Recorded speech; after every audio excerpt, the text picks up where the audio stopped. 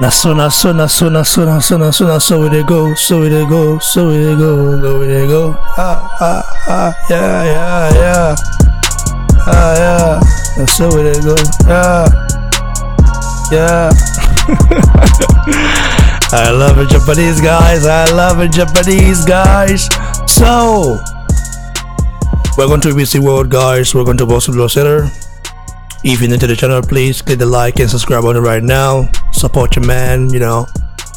Support your guy. I beg. So let's talk about Efe Ajagba, the one and only. I used to call him the Nigerian Nightmare, but hey, they say they don't want to be called that anymore. His new nickname is the one and only. So we saw the spectacular knockout Filip Hrgovic, a very special guy, a guy that has it all. You know, he has a big punch, he has a very decent boxing skills, he has a high ring boxing IQ, is charming, looks very nice. What else can you ask of? A guy from Croatia, very beautiful country. I know a lot of them, you know, they live in Germany. Some of them are here, and I talked to some of them who are really boxing fans as well. Now, Ajagba and Filip Hrgovic, who is the best heavyweight prospect? A lot of people are saying, listen, Filip Hrgovic is a complete package. Why some people say Ajagba? People like me think Ajagba is man. So listen, I'll have to explain why Ajagba, the one and only, is the best heavyweight prospect and probably will become a world champion very soon, man. When you look at Filip Hrgovic, you see a very spectacular boxer, a boxer with a very high ring IQ. He's also a warrior. He fights like Vitaly Klitschko. You know, Hrgovic does it all, I have to say that. You know, he's been in amateur for a very long time before he turned pro. He also sparred with Deontay the Bronze Bomber Waterman. What else can you ask for? Hrgovic. So Filip Hrgovic from Croatia.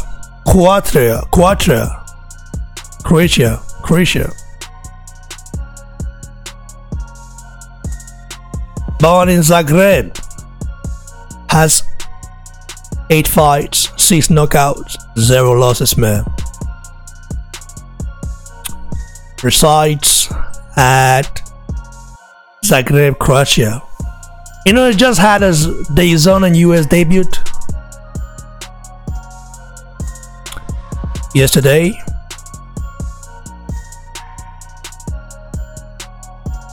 And he actually performed well. I mean, he stopped Gregory Corbin in the first round, man, with a 1 knockout punch. Power. He has about 75 KO ratio. He went in against Rafael Zurbano and knocked him out, and then against Pavel Sao, knocked him out. Against Tom Leader, knocked him out. Against Sean Turner, went distance with him. Where's Sean Turner, by the way? This guy, this Irish guy, Sean Turner. What happened to him? Oh. Last time he fought was against Nathan Gomer, and then after that was last year. He hasn't fought since then. Wow. So Nathan Gomer knocked out Sean Turner. Why Filip Hrgovic couldn't? Okay? Interesting.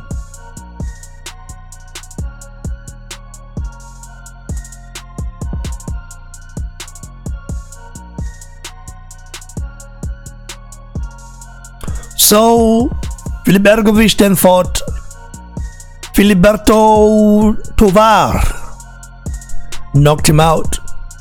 Fought Amir Mansour, knocked him out. The same guy Efe Ajagba knocked out as well. And then fought Kevin Johnson. Couldn't knock Kevin Johnson out.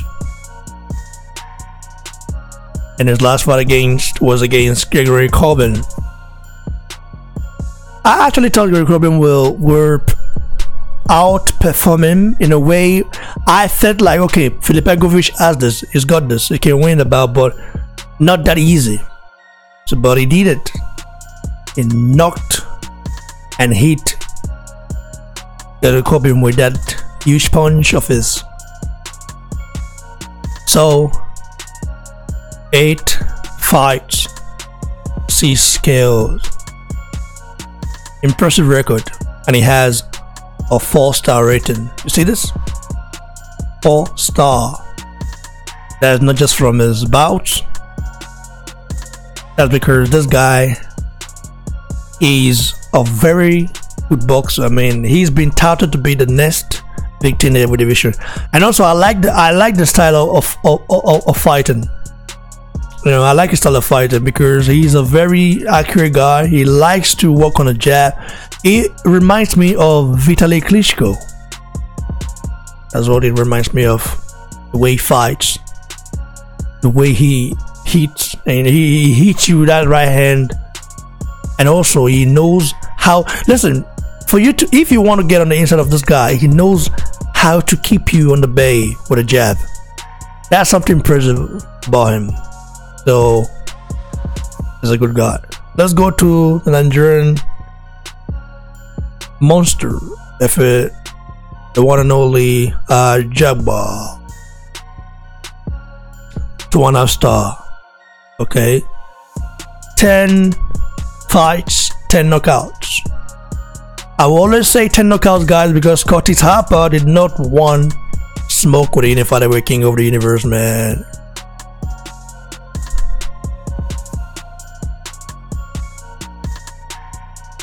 Didn't want it.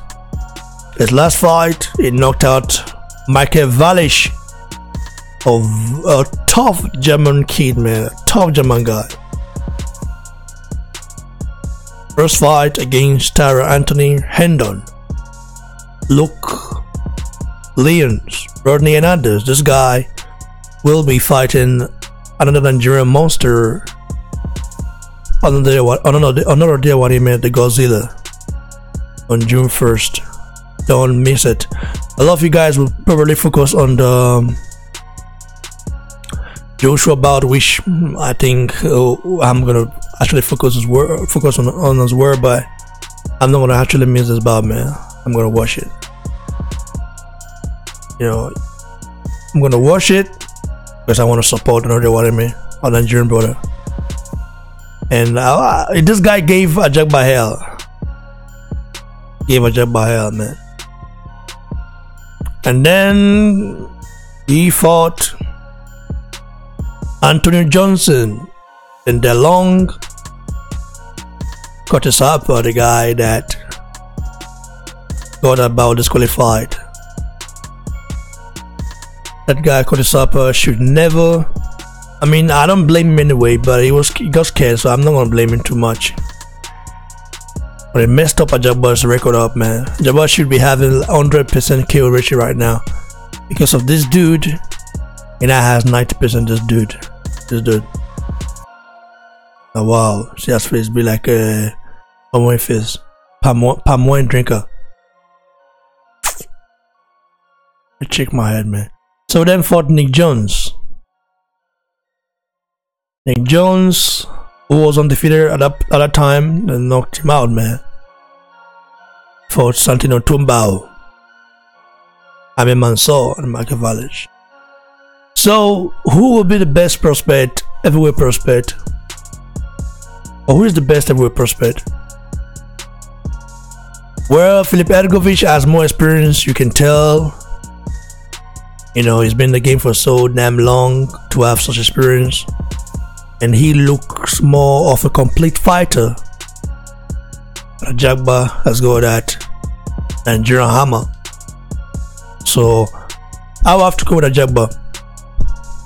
Ajagba is the best heavyweight prospect right now, man. I'm not saying that because I'm Nigerian. Listen carefully. I know some of you will say, you are too fast because you're Nigerian. So listen, no, not because of that. Listen. But because Ajagba has an equalizer. And that is the Nigerian power. You know, you see, you look at the Antiwala, you say, this guy, look at the guy. You see that Nigerian hand that he has? Is what's keeping him in the game right now. If not for the Nigerian hand, Water shouldn't even compete with likes of Brazil or Bemis Devin. But the right hand is scary. That's the reason why he's on top right now, man.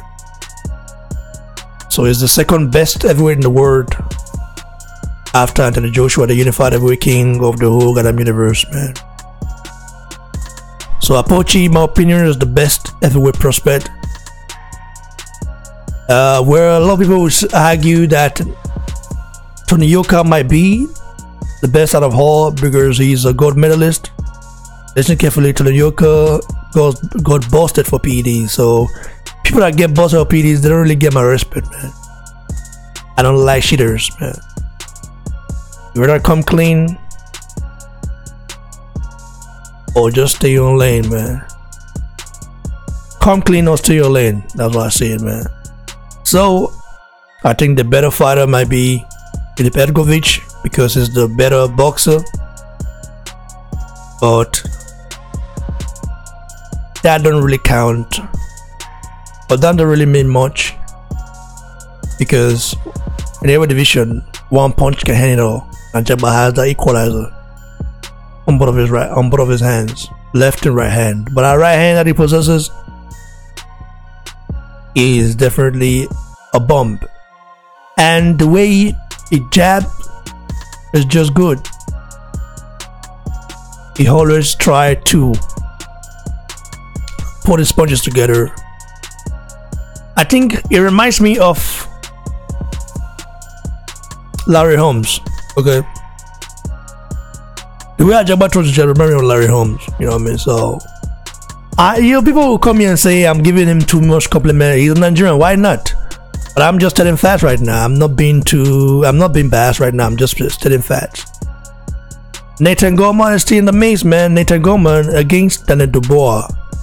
I just think that fight should have been made by now, but I feel like we have to see these guys fight now. If not, when they get big or when they become huge stars, they then try to marinate the bout and then let the fans suffer. You know, like Water is letting the fans suffer right now. Water don't really care about the fans anymore. We're all here waiting for the bout against Joshua to happen, and he's saying that the bout will not happen until 2020 or 2021. I don't know, man. Crazy guys, like the video, share, and please don't forget to subscribe to the channel. Go follow me on Facebook at Boxing Blog Center on Facebook. Search for my page on Facebook and you find it there. Boxing Blog Center, my pictures there. And follow me on Instagram as well at Boxing Blog Center. And if you're on Twitter, also follow me there at Boxing Blog. Cheers guys, stay blessed, stay hungry, stay humble. Not so.